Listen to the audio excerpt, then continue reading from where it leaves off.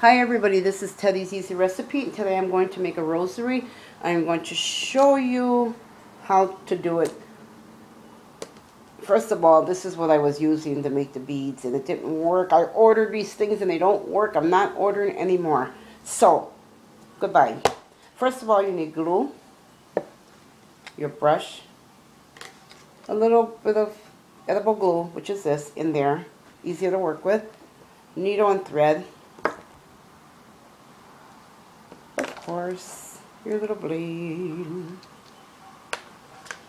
paintbrush, and of course this. I'll show you what I use this for. And you need scissors. Excuse me, but I itch. Okay. First of all, you start by making a whole bunch of these little beads. If you can see, I've got extra ones I made last night. I made these last night and I let it dry for about an hour. To be honest with you, about a good hour and a half. You let them dry. You take the needle and you stick the needle through the bead, bring it out, continue another one, bring it out, continue another one, bring it out, till you get enough. I made this rosary last night. This is how I'm going to show you. This is the rosary I made.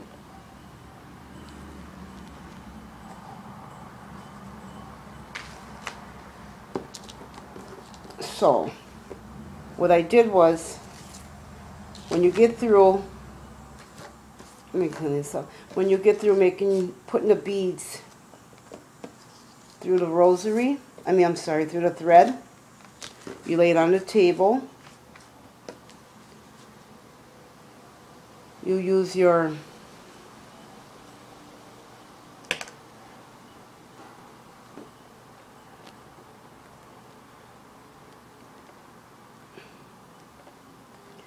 to separate, as you can see, I separated them. This is the rosary. And then once you get the beads all on, you want to leave about 2 inches, 3 inches of thread on one end, and you want to leave like 5 inches on the other end. 5 and 5 you can do. Okay?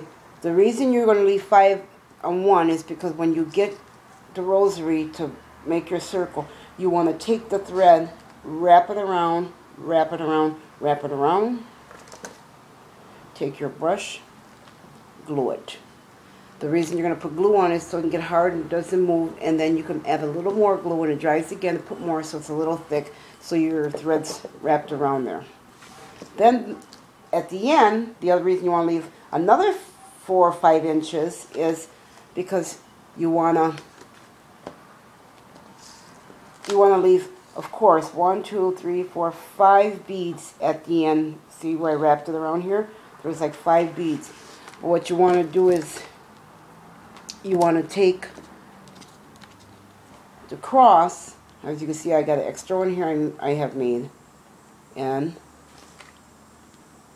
let's get this piece of thread off my finger so we can work. You want to take your knife on the cross. You want to put an indent in it.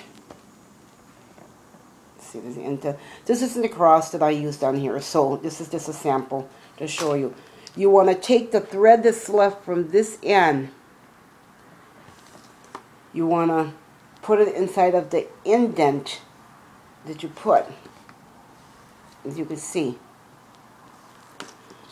Once you get that string laying across the indent, you take glue and you glue it on there. Your string is going to be locked in there with the glue. You want to put like 2 coats on it. You want to make it nice and let it dry. Add another one, let it dry.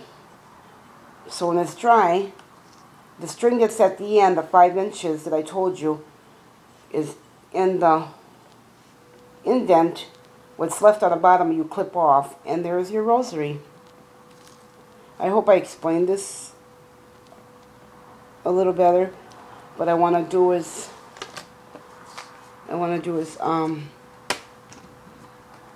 throw this over here.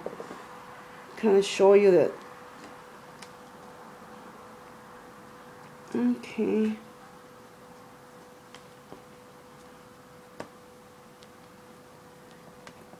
I want to bring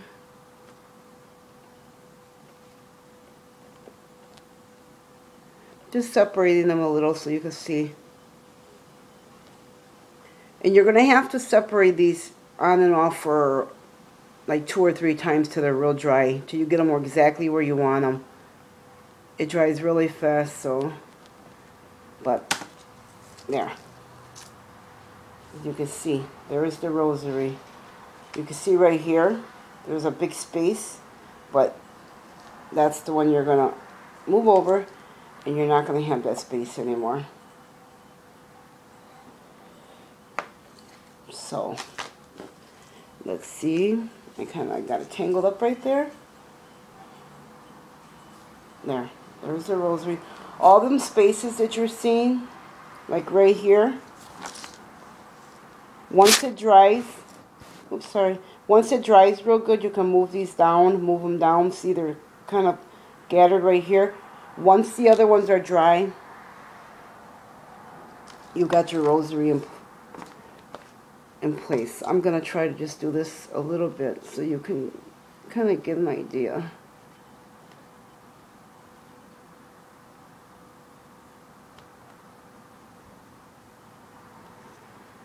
The reason they're moving is because I don't have enough glue in between them to stop them from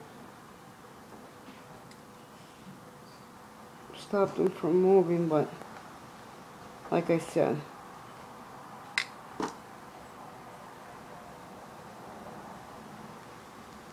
once you put the glue on it, okay, this is it. This is my rosary.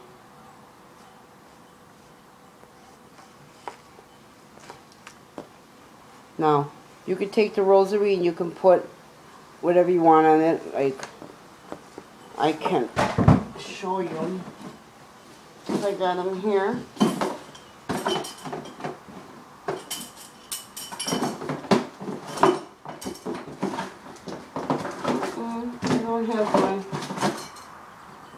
I don't have my beads there, but you can put like little gold or silver candies on there.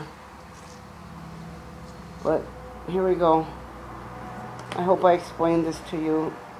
See, you can move this one down, see?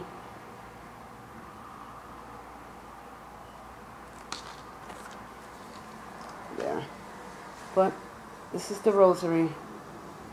So if you want to, see, you can move these down. Move them down more. So if you want to make a rosary,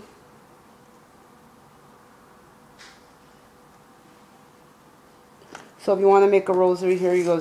There wasn't one on the internet, so I thought I make one and show you. But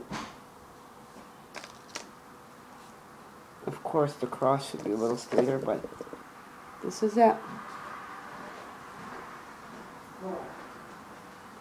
This is a rosary. Like I said, you take that needle and thread and keep putting the beads through the needle through each bead, and then when you get to the end, make sure you leave 5 inches right here at this end, 5 inches at the beginning, so that you can wrap it around here when you get to the end.